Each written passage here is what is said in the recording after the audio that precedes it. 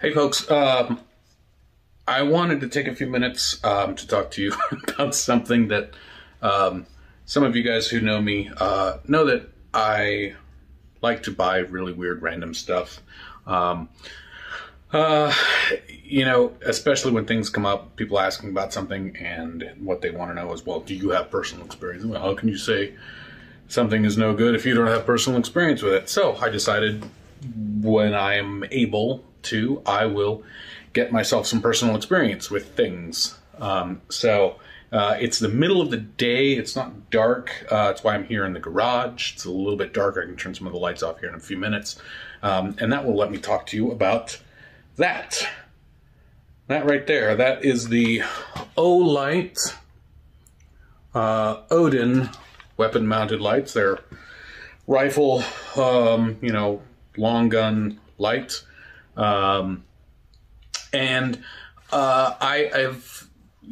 on a lot of my guns, I've got, Streamlights for the most part, HLX, the old ProTac, Real Mantu, whatever. And they've worked fairly well for me. I haven't done a whole lot of, really heavy duty work or testing with them or anything like that. They fit my need. I've been pretty satisfied with them. The HLX preferably with the 18650 batteries in it. Gets me pretty good output and durability and all that kind of stuff. So I've actually got that right here in my pocket because I'm going to show you some comparisons here in just a minute.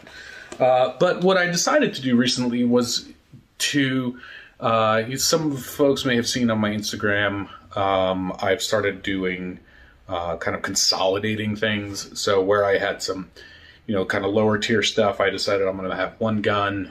Maybe this might turn into two guns that are just kind of bomb proof. Guns that I'm going to spend good money on and be guns that I can count on for just about anything. And part of that, I have a couple of guns that I think were pretty close to that. This is one of them.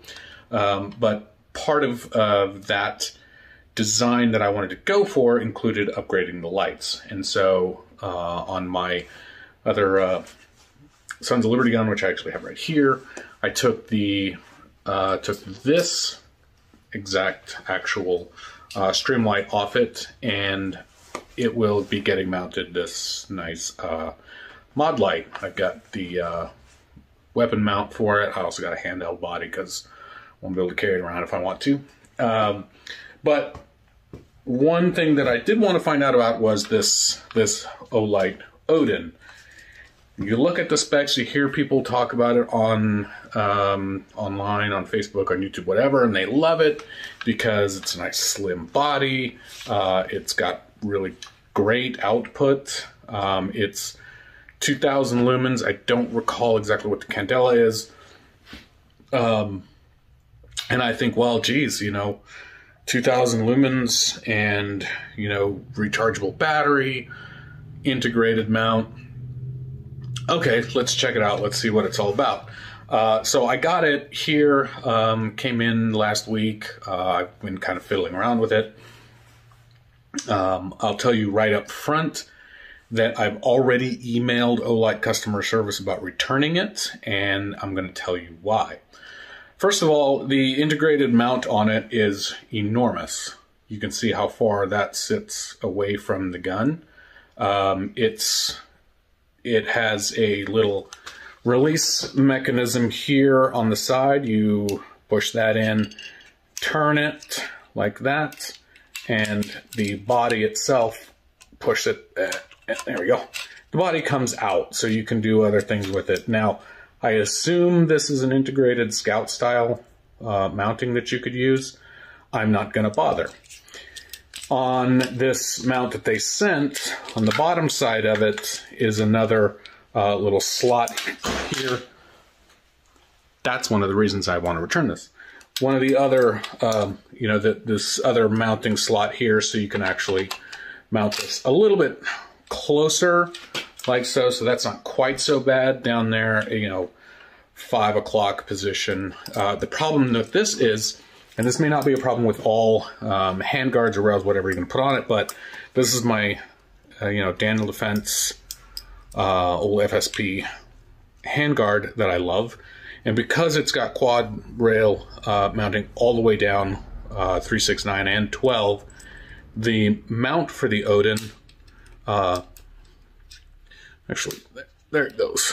It fits a little wonky on there. I don't quite like having it on there. It's not horrible, but, you know, I don't know, maybe a cable management, something here.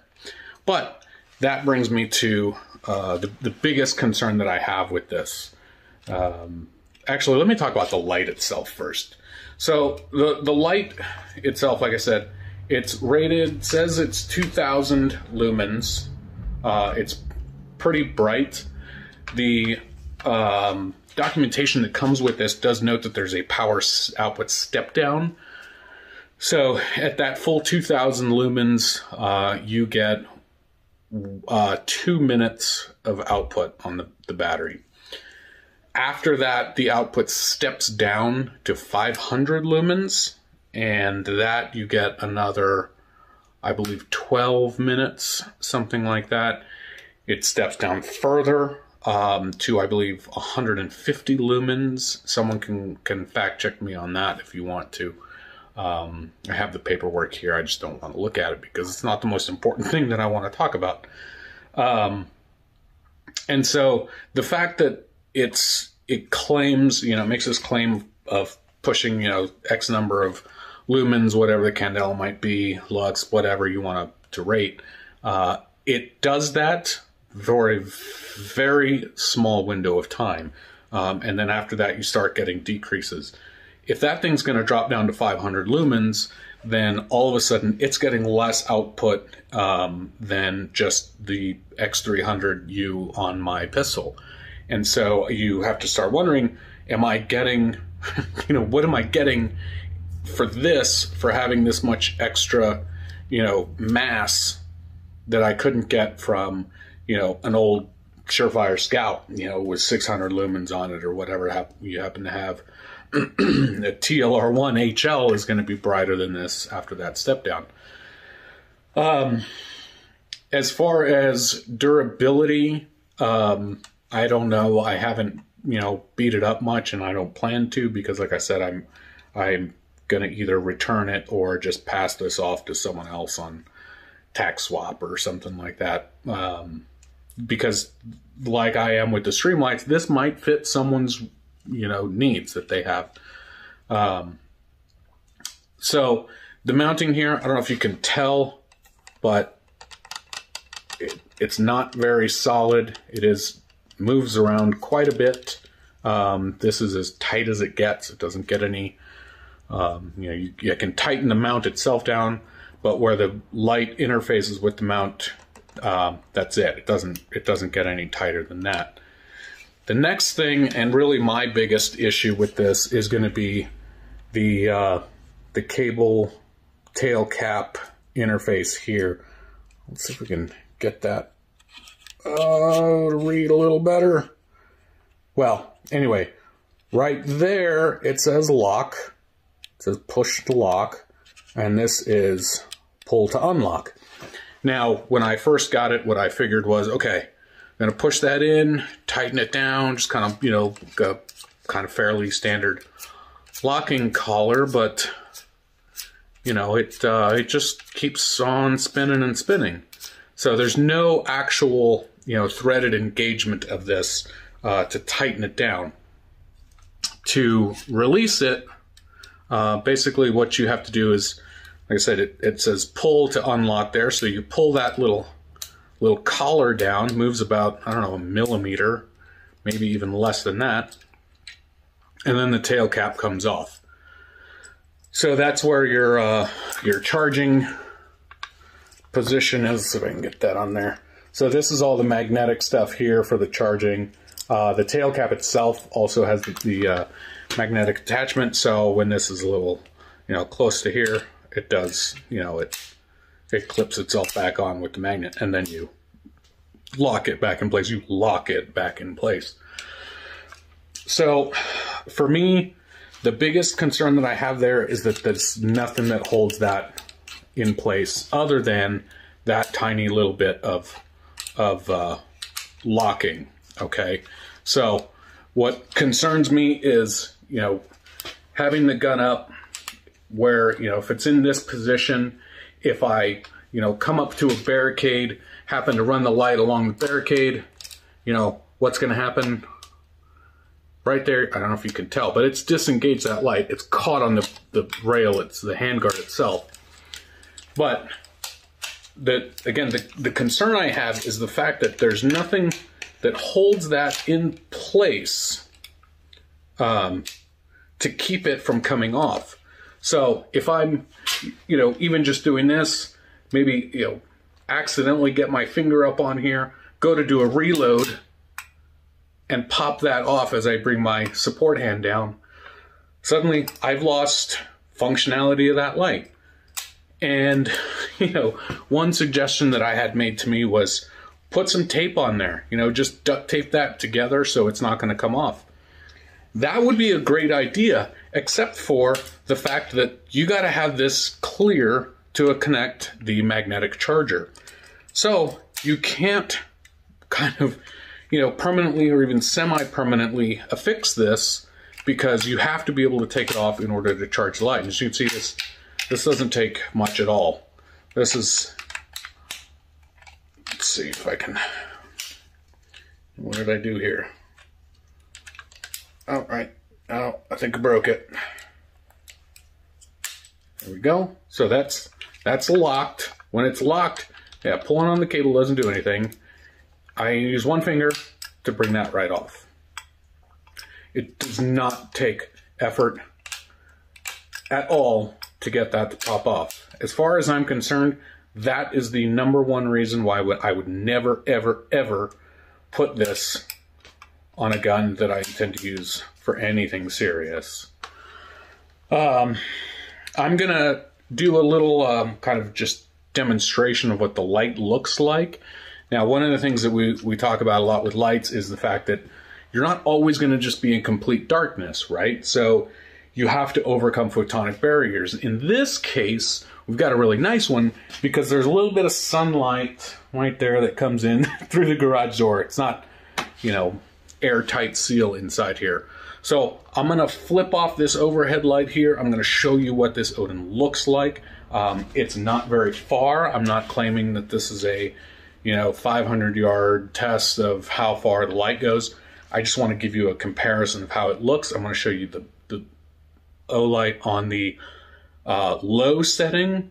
Let's see.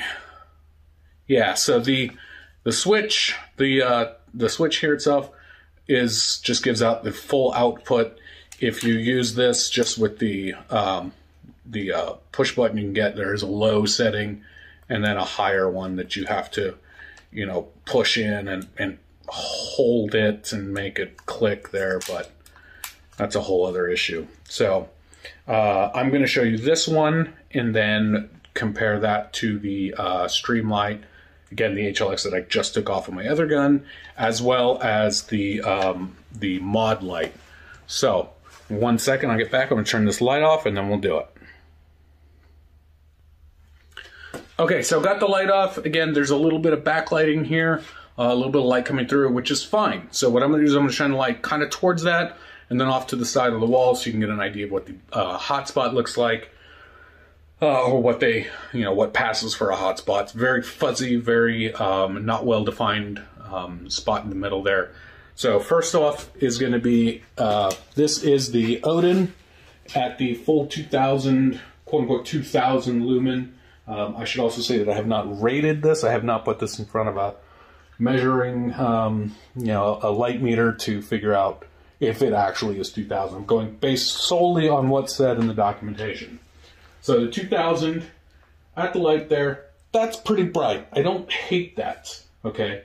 Again, like I said, there on the wall you can see that's the hot spot. Pretty fuzzy, not very well defined. That's may not be a huge deal. It does have quite a bit of splash. If I just shine this up into the ceiling, lights up the room fairly well. Okay, so comparing that to, this is the Streamlight HLX. Like I said, this one just came off my other Sons of Liberty gun. comparatively speaking, so that's that one. Perhaps not quite as bright, much better hotspot there in the center, much better, I think, over distance. That's probably going to hold up a lot better for target acquisition, for positive identification, whatever I need to be looking at. Again, trying something up to the ceiling gets me pretty good light coverage there. The Streamlight, of course, by comparison, is 1,000 lumens. So whether or not we want to say, you know, this 2,000 lumens is great, this 1,000 lumen may work, but remember that after 2 minutes, this is going to turn into 500 lumens. And at that point, again, it's going to look like this. This is what the low power looks like. Very warm, very yellow tint to that light. And then the brighter setting there. So, and as I said, I want to compare this again to the mod light also. So again, here's the Odin full power. There's the mod light right there in the middle of it. It does kind of, I'm not sure if the camera's picking this up very well, but even within the hot spot of the Odin, the mod light cuts right through it. I mean, I can see the hot spot of the mod light directly in the center of the Odin. So again, this is the mod light by itself, that really nice, crisp, clear, defined hot spot. Again, this is the PLHV2 in a handheld with the 18650 battery. Like I said, I do have the weapon mount for it that I'll be using. I don't know what that's all about, but yeah, so that's just a quick comparison. Very unscientific. Take that for what it's worth. Get this light back on.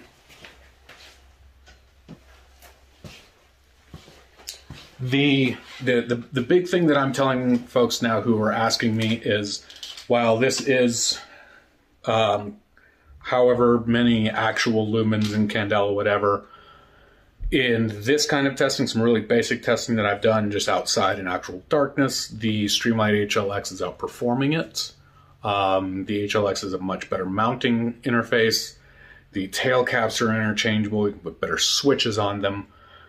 They're much more easy to put on any compatible Scout mount out there. I have an Arasaka mount. I've got a something else. Doesn't matter. But the Olight, the other thing that I'm going to mention about the Olight right now is the fact that even after just that really limited amount of light that I was shining there, didn't get to the 2 minutes, maybe 30 seconds at a time it was on. And this is pretty darn hot to the touch. I don't have one of those fancy little thermometers to tell me exactly how hot it is, but when I had this out the other night in the darkness, turned it on for about 30 seconds at a time, and I was actually just testing it, you know, in my hand, just to, you know, be able to hold two different lights in my hand at a time and compare them. And after about 30 seconds, this was just entirely too hot to even put back in my pocket. And I understand that lights get hot. I get it. I know that. It's a function of the fact that it's an electronic thing turning energy into light. I get it. This is unreasonable, though. The heat that comes off of this after short periods of time is very bad. My sense is probably that the electronics inside here and the battery don't play well together. I know there's some talk on the internet about Olight batteries basically exploding and destroying themselves. That has not happened with this one yet. However, I have a feeling that if I were to just turn it on and actually wait for, you know, that output step down from 2,500 to whatever's down below that, I think that I would almost certainly damage everything inside of this light. I don't have any faith or confidence in its ability to survive full power usage for any kind of extended period of time. And again, also, I get, you don't need to always leave your light on forever. Fine, understood. Flashes, figure out what you're looking at, turn it off. Some people want to have the light on the whole time. If you're hunting or whatever and you need to see where that doe went that you shot 200 yards away and you want to have your light on in order to make your way over there to it, or to look at, track it in the woods, whatever, this light is not going to do it. This is just going to be, even still, it's awfully warm, and it's been off for, a couple of minutes now. By comparison, the mod light does get warm. It's already cool to the touch. I've had it, put it right back into my pocket. The Streamlight has the warning on it, I believe. It's got the little warning right there that this is going to get hot. And it does. It gets hot. But it holds up a lot better to it. So those, really basic thoughts, first impressions, and almost certainly last impressions of the Odin. So again, my biggest concern is that right there. Even if this was the best output light on the market, if it was pushing 8,000 lumens and 52 million candela and was bright as the sun, the fact that I can do that is good enough reason for me to not ever want to buy this thing or recommend it for anybody who's going to do any kind of actual movement or work with one of their guns. I don't trust it for, fun guns, for plinking guns, because that's just not what I'm after these days. If you're looking for a reliable home defense gun, weapon light, this is not it. Imagine coming around the corner, bumping up against the wall, and knocking your light off, and then you can't work it. So, Olight, fix this garbage. This is horrible. This is just unacceptable. There's no reason in the world to be having this in the year 2020. As terrible as 2020 has been, this just made it worse. That's it. I hope that some folks got some value out of this and will have some serious thoughts about whether or not they actually want to buy one of these, knowing that this here Streamlight is a better light, a more dependable light, has a better track record, and costs about $15 less than that. So think about it. I have made this mistake on your behalf, and don't buy these. Ever. Okay, bye.